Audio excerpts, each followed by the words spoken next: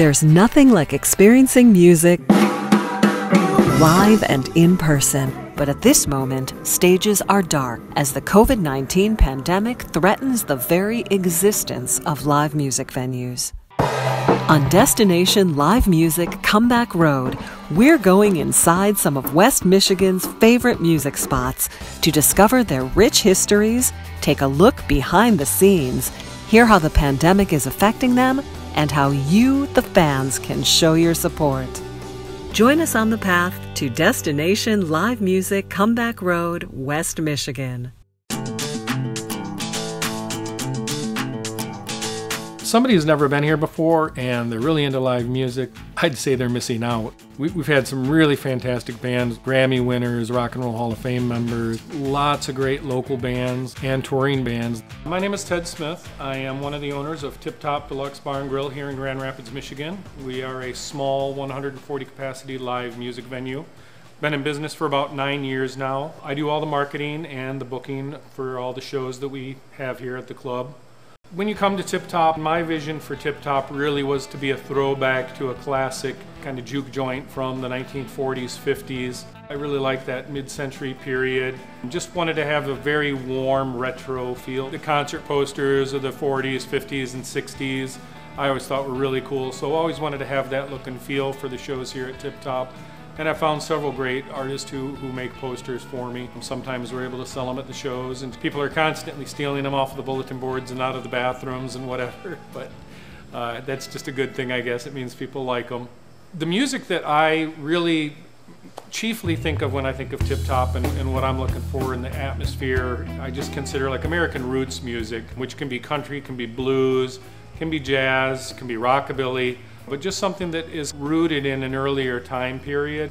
I've been bringing shows into Grand Rapids for about 30 years now. I started obviously with bars that I didn't own.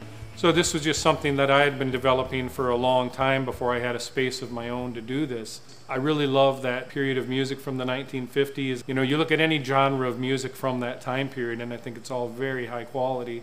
You know, some of the greatest country music ever, the birth of rock and roll. We've brought in legendary blues artists like Lazy Lester, Maria Moldauer, personal favorites of mine such as Big Sandy and the Fly Right Boys, the Blasters, Los Straitjackets, Wayne Hancock, Grammy-winning artist Jim Lauderdale, Dave Alvin. Really cool to get artists of that level in such a small bar, in such an intimate setting.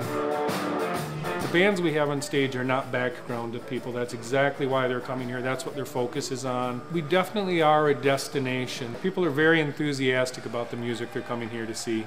For me, the greatest part about booking a show and having shows happen here is when everything's going right, where I don't have the stress of am I losing money, where I know I'm already, you know, making money, the room is busy and packed, the band is on stage and having a great time, and that interaction with the audience is there for the band. And just when everything's really clicking, where everything just worked right. Where we are right now is basically since about March 16th, Tip Top has been closed down. Being a small bar, we can only make so much money and just didn't have deep pockets to go into to keep paying the bills while we weren't having any income. So our fans, our audience really were very supportive, and we raised a little over $8,000 through GoFundMe, which really helped keep us alive. And then I applied for several different grants, most of which didn't get anything from. Did end up getting one finally through the county and the city, and then I had to pull a big chunk of money out of my own pocket to put in and just to keep everything going. So luckily we're at a point right now where we can still survive for a few months without being open, but it's certainly difficult and it becomes stressful, you know, thinking how long is this going to go on. We are a member of NIVA, which is the National Independent Venue Association, and that's been a really great thing that's come together where all these small venues all across the country have one collective voice working for all of us. So we're really hoping that we'll be a little more powerful and getting some sway with the Senate and the House to get some substantial aid passed. And we are just a small mom and pop shop. We really do need some significant help.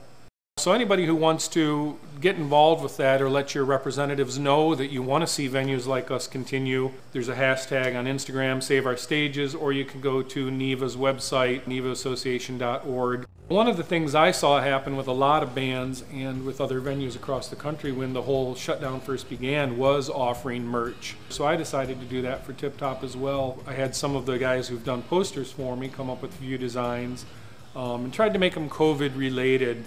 So we've been very successful at selling all those shirts just as a fundraiser to get extra money for the club.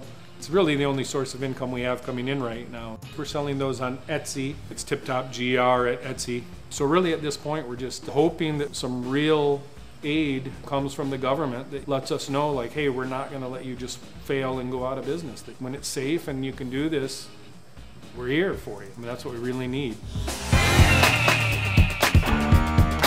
The future of Tip Top right now, very hard to say. You know, we were among the first businesses that were shut down, and we're going to be among the last to reopen. We can hang on for a while, but still really, you know, fingers crossed that NEVA is able to secure some aid through the federal government. So that's really what we're counting on at this point.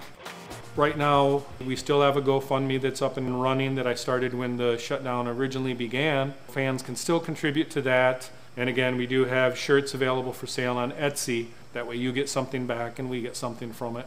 Until some financial aid comes, it's just very uncertain what's going to happen with places like Tip Top. We just can't pay the banknote indefinitely with no income. For the future, once we are able to reopen, I don't know how that's going to come about, whether it's going to be phased with limited capacities initially. We'd love to see bands being able to go back out on the road and tour again and, you know, bring in the national talent that I think we're really known for. But before that happens, we'd probably focus on the local bands and again on smaller groups, trios, duos, and keep it simple and just keep it as safe for our customers, the bands, and our staff as possible. Some kind of phased reopening with some financial aid is probably at this point the best hope that we have. So social media is probably the best way to keep track of where we're at. Hopefully one of these days have some good news for people. Really want to thank everybody who has helped so far, everybody who donated through our GoFundMe, everyone who's purchased a t-shirt through Etsy. Those things are still out there.